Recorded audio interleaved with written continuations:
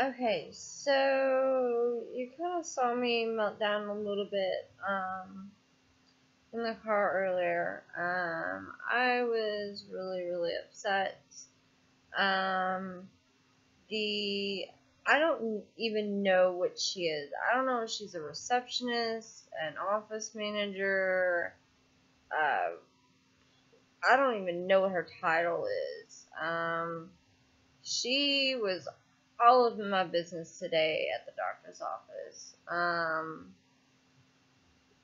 And I even told her, like, she kept questioning me about the wheelchair. Like, we need documentation why you're in a wheelchair. I'm like, because it's easier to get around.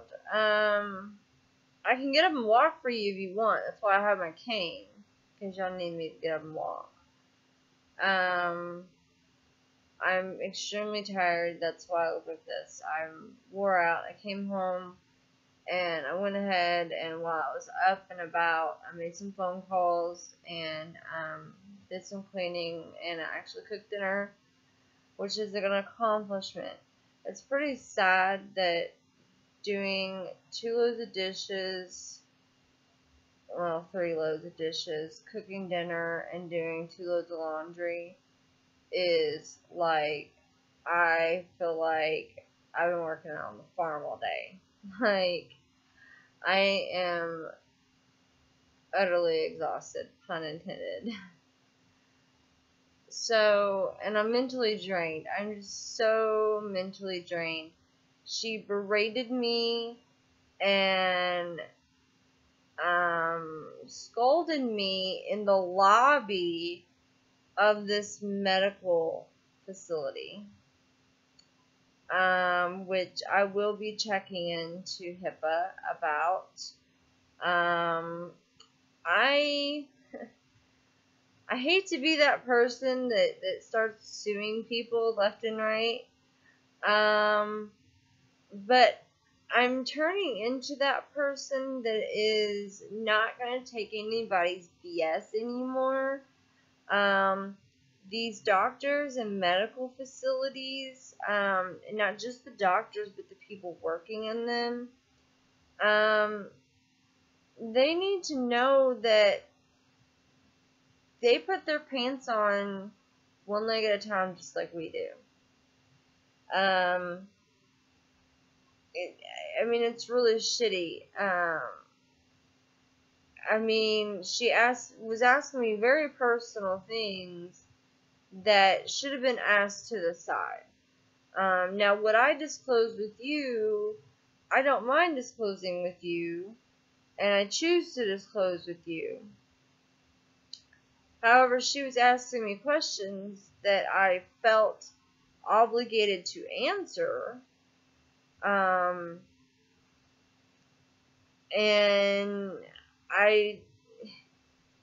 oh my god, she just was a real bitch about it. So I will be looking into filing a claim with HIPAA about it. I'm just so tired of taking shit from people. So tired of it. From now on, you know what? That rheumatologist from U of M, I'm not paying him. And I'm probably going to write them a nice, neat little letter explaining why I'm not paying them. And if they have a problem with it, they can send me a letter back. It'll probably just go in the trash. I'm not paying them. Fuck them. Mayo Clinic, I've decided that I'm going to pay for the testing and the rheumatologist. However, I'm going to itemize and take out what was paid for or what is owed to the neurologist. And I'm going to write them a nice little letter. It's been 3 months since I've been there, and I still haven't been able to call. Sorry, I was moving around a bit. I was trying to find my stuff. It's been 3 months since I've been there, and I still haven't been able to call because I'm still so pissed off about the situation. And therapy, she she tries to tell me to stay centered, and that it's not helping, okay? You can only take so much shit before you finally have enough of it, and you're just like, okay, I'm done. You're not going to do this to me anymore. Just because you have a medical degree does not mean you can treat me this way. And I think that's what a lot of doctors need, is that smack in the face saying, hey, I'm a person, you're a person, we're on the same level, amigo. You know, I'm asking you for help.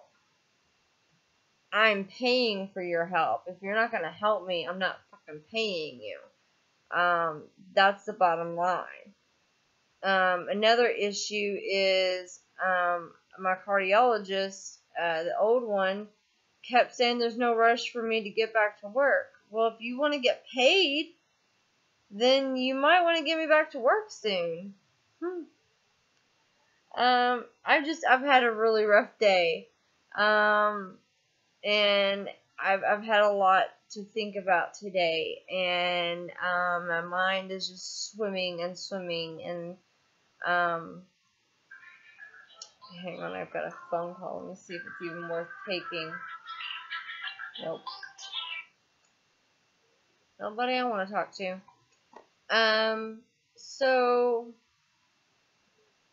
you know, and I'm thinking, when I went to pain management, you know, I didn't think they were going to help me, but the way they did it, the way she did it, it was absolutely ridiculous. Absolutely.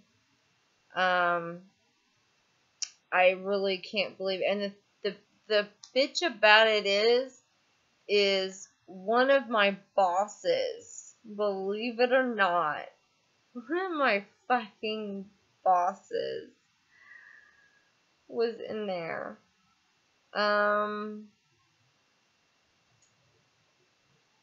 That could potentially ruin my going back to work, because of what she asked and how she asked it in front of one of my bosses. So she probably just ruined my going back to work. I mean, in two ways, in one visit. By not giving me the pain medication to go back to work, and by asking me certain questions that would hinder me going back to work. So, I mean, she just royally screwed me. And she had no fucking business even talking to me. She had no business talking to me whatsoever. Because if they would have done their shit right to begin with, then this would never have happened. I don't understand how this even became a fucking problem. I mean, everything she has said in the past month has been one contradiction after another. It doesn't make sense. Like, at all. I'm like, do you not fucking hear yourself speak? Like, and Andrew even mentioned, like, from now on, maybe we should get what she says in writing. That way, you know, we can take it to her and tell. I'm half tempted, you know, if I continue going there saying, look, from now on, when you speak to me, I need it in writing, because you contradict yourself way too many times. And I'm like, I don't even want to fucking do it.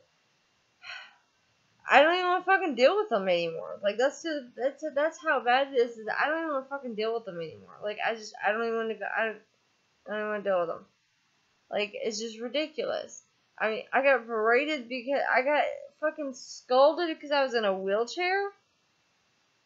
And I've been in that office several times in that wheelchair. And today she decided to pay close attention to my wheelchair and ask me why I'm in the wheelchair. because my leg was hurting, and instead of hurting my arm using the cane, we brought the wheelchair. The fuck does it matter to you? The doctor is the one that needs to know, not you. Who the fuck are you? Oh my god. Anyways, okay, I'm sorry. I just spent 10 minutes on this rant. I'm just so pissed off. Oh my god. I just had a horrible day. Anyways, my main point of this video, well, besides to rant, was just to let everybody know that I am in the middle of doing some research, and I am putting together, I am so tired, oh my god.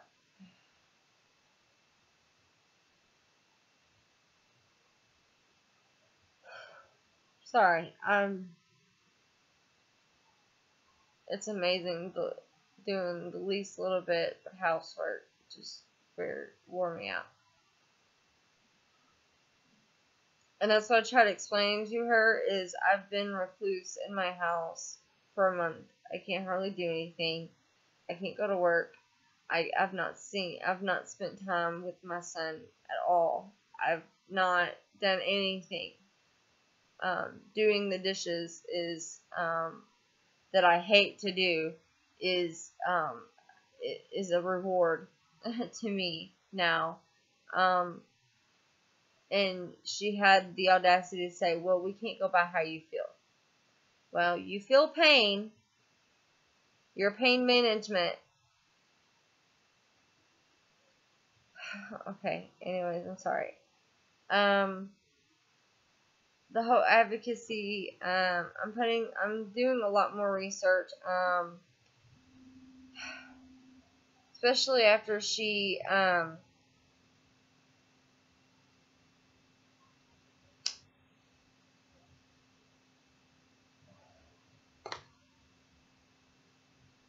attacked me. Well, what makes you think you have this? Every symptom that I have? Well, who's your kidney doctor? I don't have one. I don't. Not all Floxies have the same symptoms. In case you weren't aware of that. I want to put that out there. I thought that was understood. Yeah. So, I'm working on getting the information out there to the public, to the doctors, to the people. I'm working on ways to do that. I swear I've not taken any meds since, like, it's 8:49 p.m. I've not taken any meds since, like, 5 o'clock. This is just really how tired I am. I'm trying to get things organized. I'm trying to get correspondence together with other groups and other Floxy advocacy groups and activist groups, whatever you want to call them. Just to get the word out and get the story straight, because even though she knew what I was talking about whenever I said fluoroquinolone toxicity, I don't think she knew exactly what it was, because she automatically went to renal failure.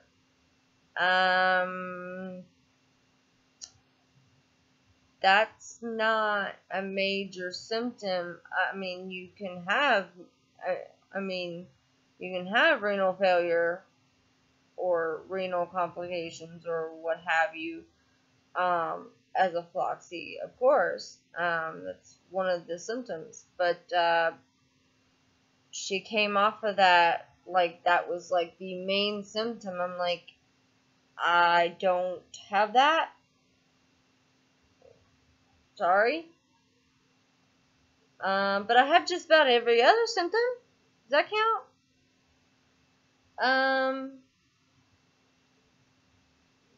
So, um, so yeah, just letting y'all know I am in the middle of research and everything, and I was trying to do a live stream. I've not yet figured out the whole live streaming thing. I downloaded one of the things, and it was way too complicated for my brain to process at the moment. I'm just entirely too exhausted to process anything right at this moment. I think, well, shit. I was gonna say, I think I might eat me a bowl of Cheerios and probably go to bed, but I just realized we're out of milk, and that makes me sad. Um, so, I'm gonna work on the live streaming. Hopefully I get some more subscribers. I think I've got a whole 10 of you. Woohoo! We're in the double digits. I really, really, really, really, really, really, really want to get more people in the southern Indiana and Louisville area. I mean, I want a wider base, but I primarily want to get everybody around in this area. Because I want us all to talk and collaborate and um, kind of have our own little group aside from the bigger groups. Because these doctors are not aware, and the doctors who are aware, or their medical associates who work in their office who are aware, obviously are not aware exactly of what it is. So,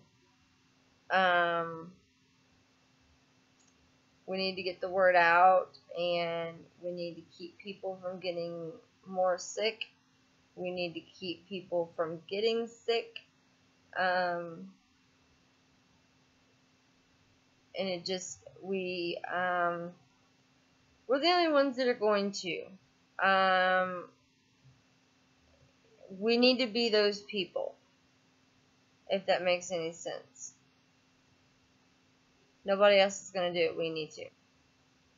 Somebody's got to do it. So, we need to. So, I'm going to leave you with that thought. You know,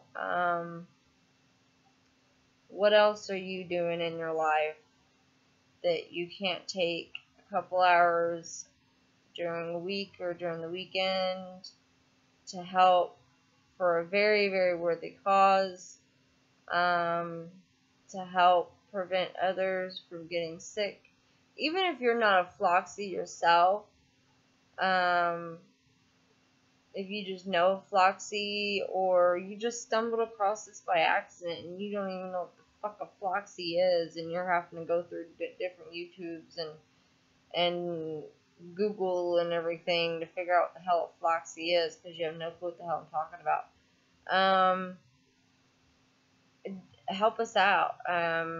Volunteer and help us out. We really need to get the word out.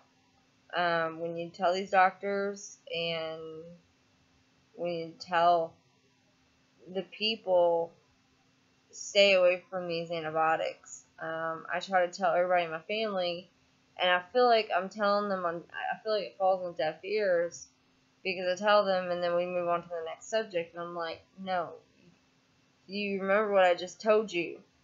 Do not take these antibiotics, or you're going to end up like me.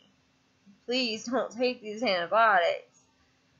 So yeah, I'm going to leave you with that. Somebody's got to do it, so why not us? Just let that sink in. And if you want to help, comment below.